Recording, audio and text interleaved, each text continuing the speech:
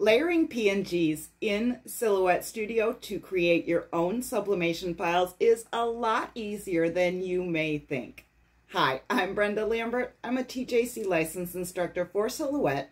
You've found your way to Silhouette success, and I do hope that you are going to join our little crafting community. We would absolutely love to have you. In today's video, I'm going to show you how to take the PNG files from places like Creative Fabrica or the Silhouette Design Store and turn them into your own unique sublimation files or print and cut files, whatever you like. This is the tumbler wrap that I created for this lesson. It is super cute, and this is a glow-in-the-dark tumbler, so stick around to the end to see it glowing. I can't wait. Now, if everybody is ready to learn something new, let's do this. In Silhouette Studio, I have my page set up for a letter size project, and I have brought in a couple of PNGs that I got from Creative Fabrica, and I will put a link in the description below if you want to snag these for yourself. My first thought was that it would be really cute to have the glitter drip up along the top of this design, but once I had it put together like this, I realized that the glitter just kind of drowned out the actual design for the tumbler. So at that point, I decided I was just going to go ahead and change the fill color in the drip. So let's select that. We can head up to the fill color. You can see that it's actually no fill as of right now because it's a picture. But if we click on this, we can grab the eyedropper, and I'm going to make it the same color as the skull. And I think that that gives it just a little more cohesive look. I'm going to line the two up. Let's see. Pull this over a bit so I can see the edge better. Okay, so line up the edges of these two. And then I'm going to just scale it down a bit. Now it is the perfect size to wrap around the tumbler. I think that's still a bit drippy, if you will, so I'm going to shrink it up this way as well. And I think that looks good. Now you have two layers and you are starting to personalize your design. Now I want this to have a cute little saying right in this area, but I don't want that ghost to interfere. I think it will look a bit too cluttered if he is still there. So I'm going to zoom in just a bit, and I'm going to grab the eraser, and I am just going to erase this ghost right out of there.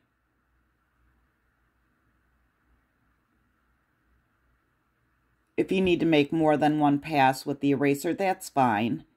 Sometimes it's a little bit hard to control with the mouse, but I want to make sure that I'm not getting any of the other design elements in this process. Now I'm going to grab the eraser one more time, and I'm going to lower the size of it right here.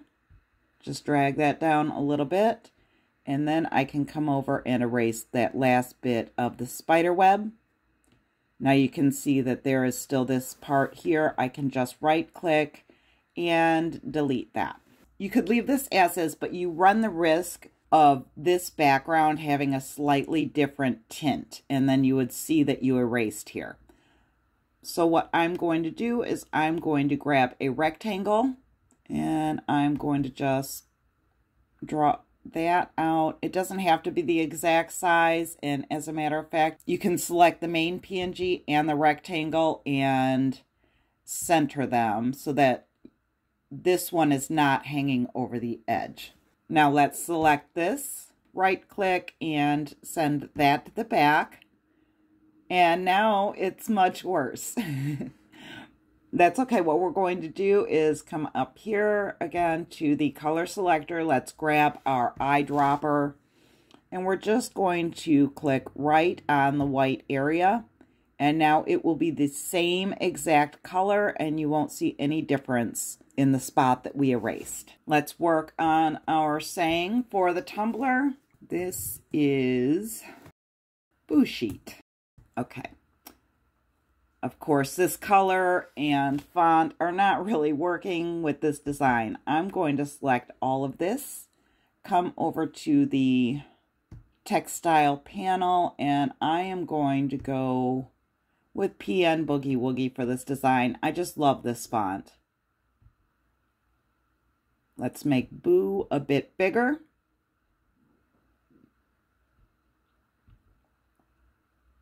I'm going to select Boo.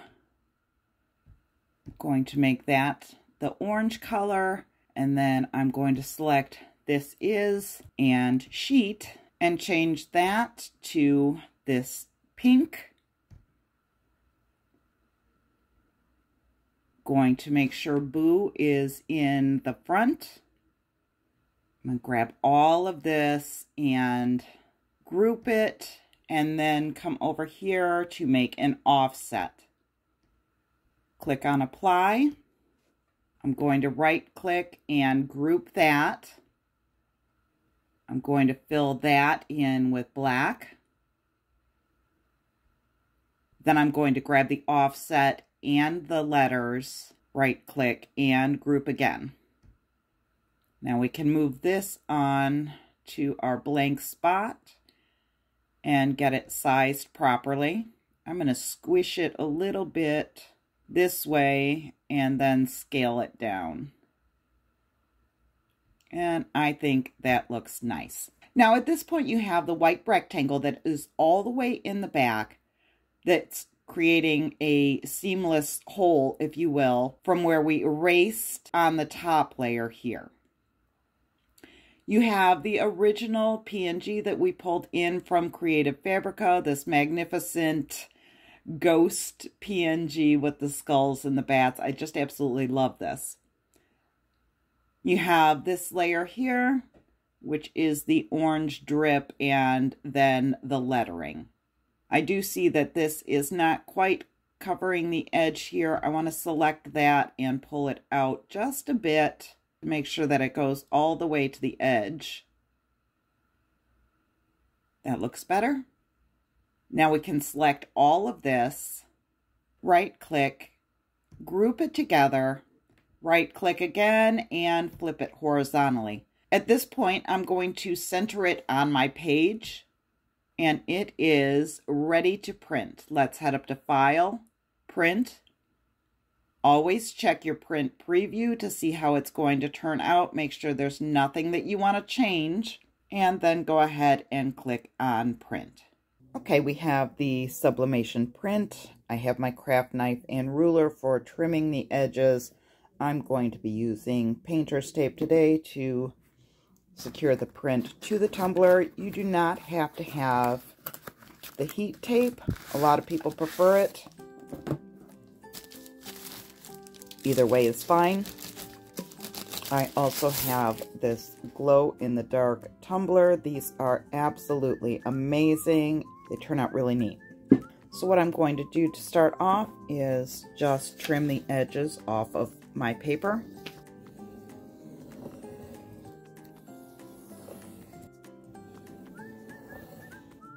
I always leave the one side intact. I do not trim the side at all.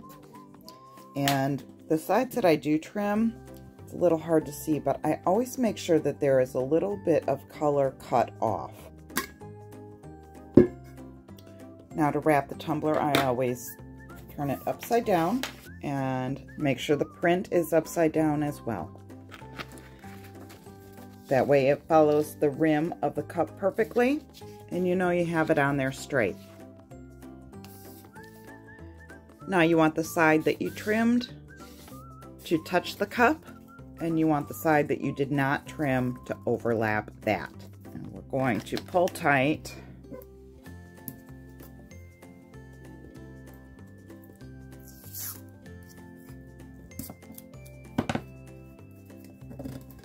And secure it with a piece of painter's tape. I like to use my scraper for this next part. Just go right along the seam and make a crease. One thing I have found with sublimating tumblers is that the thinner sublimation paper works better because you get a better seam. It folds better there's less chance of air getting trapped in there. The next thing I do is wrap the entire cup with painter's tape. Some people say this is excessive, but this is how I get the best results. This always works for me every time. So I leave the flap and start just to the side of it, and I just pull all the way around with even pressure, and this smushes the air out of the wrap. Now you can see how much tighter that got. I start down at an angle and just keep applying even pressure as I go around.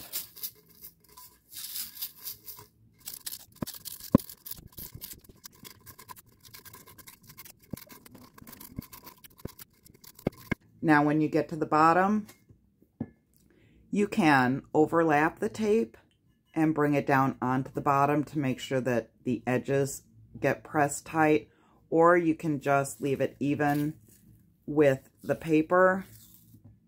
If you overlap it and push it onto the cup, if you push the tape onto the cup, you are going to get some residue that is kind of hard to get off. I use Goo Gone, and it works okay. It's kind of a hassle though. So I have just started making sure that the tape does not touch the bottom of the cup, and it still works pretty well. That is what the end result will look like after you tape it, and you can see the seam here. And this is the edge of the overlap. And you know it's wrapped tightly when that seam comes through. So at this point, there should be no ghosting at all. We're going to toss this into the air fryer for 7 minutes at 395 degrees.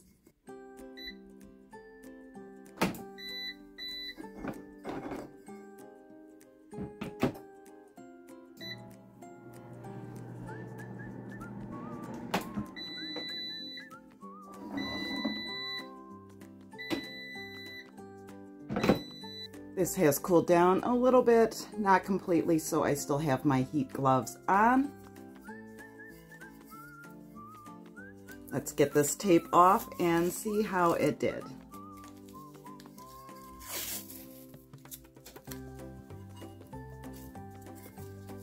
It's easiest to start peeling the paper once you can see it, and just go right around the cup.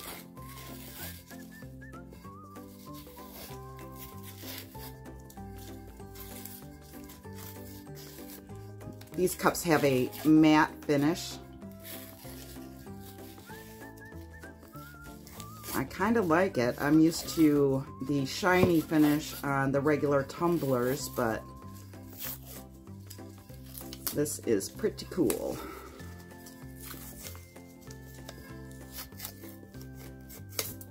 The colors came out really nice on this. I love the pink and the orange together.